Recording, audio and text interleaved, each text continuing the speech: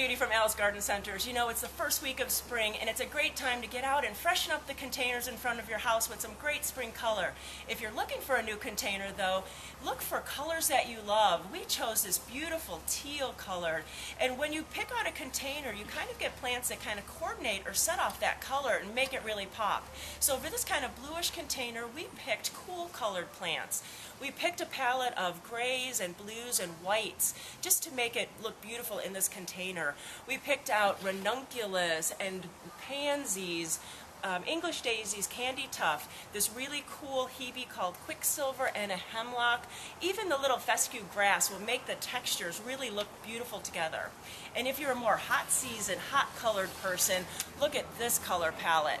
This orange container is just set off by all these hot colors.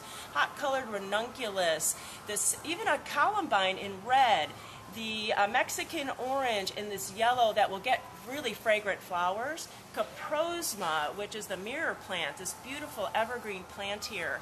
And you know, once you get all of these colors in there, and we're starting to get into April, late April, all of the summer annuals will start coming on. So all you do is take a knife and you just kind of cut around all those spring annuals that are kind of past prime, and you pop in some summer annuals.